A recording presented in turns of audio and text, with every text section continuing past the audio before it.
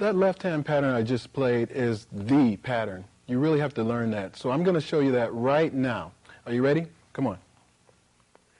All right, so what we're going to do is we're going to play C and G with the left hand with these fingers. You're going to use 5 for the C, and you're going to use 2 for the G together. That leaves this thumb open so that you can play the other note, the A.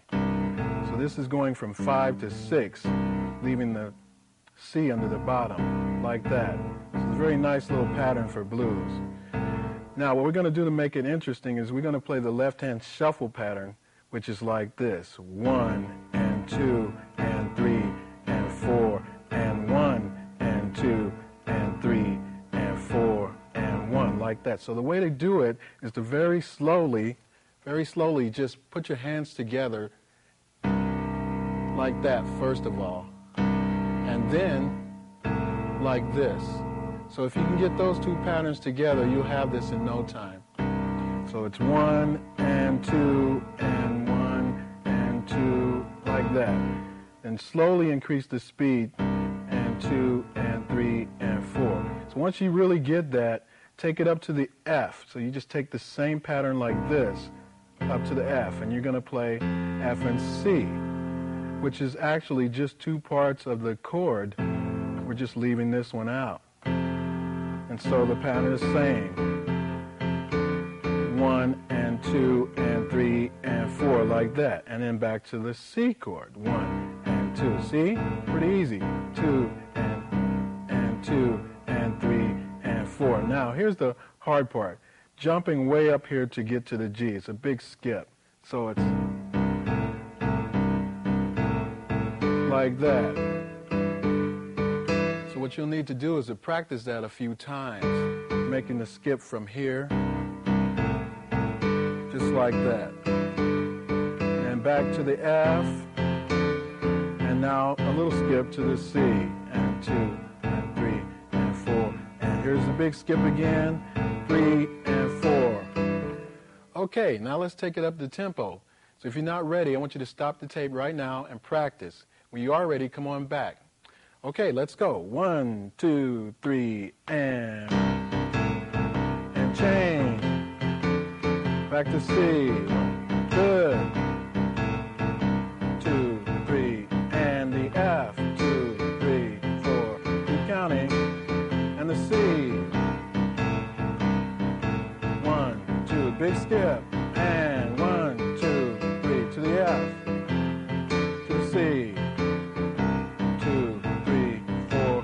1, 2, 3, and 1. All right, you did very nicely. Now that we've learned this shuffle pattern for our left hand, let's add some chords in the right hand. The chords we need are the C chord, the F chord, and the G chord. Now there are 2 hip things we're going to do to make this pattern very easy to play and to make it sound good. First of all, to make these chords sound good and bluesy, we're going to add an extra note. We're going to add a flat or dominant 7 on all these chords so we can get that authentic funky blues sound.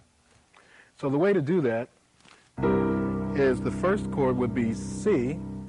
So the C has that for a scale, well, the 7th degree, 1, 2, 3, 4, 5, 6, 7, will be flatted or lowered to that note, giving us the dominant 7 or flat 7. Now on the F scale, which is our 4 chord we just learned, 1, 2, 3, 4, 5, 6, 7, to flatten that 7, we just lower it here and play our regular F triad. And then put the 7 right there. Now for the G, which is our 5 chord, what we're going to do is to play the triad and the scale. Here's our 7th note of the scale. We're going to lower that too, flatten that one too, and that's going to give us a G7. Secondly, we're going to play these chords in a way that allows us to keep our right hand in a position that doesn't move all over the place. When we do this, we are playing these chords in inversions. That means when you stack up the notes of the chord, you play them in some other arrangement other than starting with the root. Let's see how that'll sound. This first one is in root position. So that's C, E, G, and B flat being the flatted 7th. Now we want to go to the F chord. Now normally the F chord's up here, 1, 3, 5, and flatted 7 here. But what we're gonna do is take this F chord and bring it down here to a closer position that's close to the C chord. So it's going to be here now, starting with the 5th in the bass. They're the exact same notes, they're just arranged differently. So that'll be C, E flat, F, and A. So coming from the C to this, it's much closer and easier to get to. So you might want to just try that for a few minutes, to just go back from C to F, C to F. Okay, now let's find the G chord. The G chord is normally up here, 1, 3, 5, and flatted 7.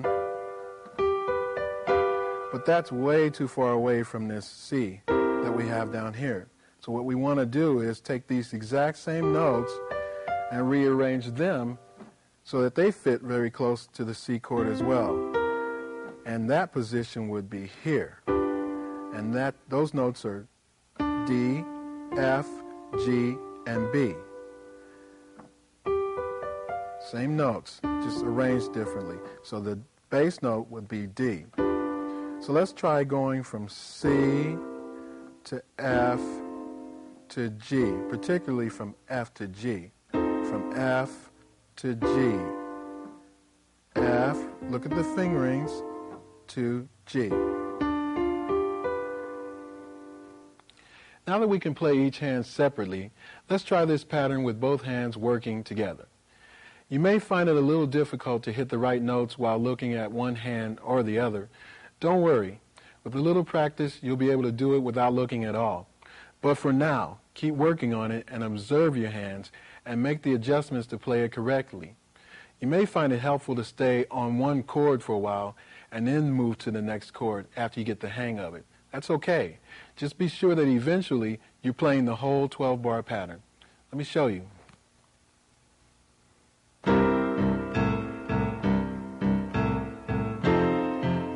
See, I'm making the adjustments. I'm skipping a little bit with the left hand, but not with the right hand. And skip with the left hand. Back to the C.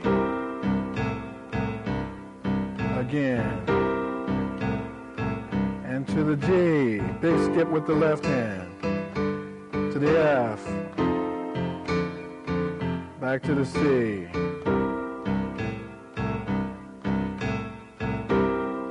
And the G. Great. Let's play it up to tempo now. So if you need to practice, it's a good time to stop the tape and practice. But if not, if you're ready, let's get going. I've thrown in a band just for fun on my keyboard. He's going to count it off. Here we go.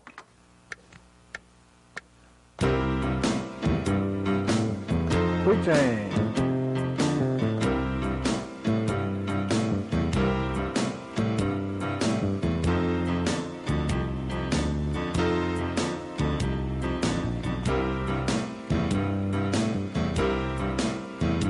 Skip.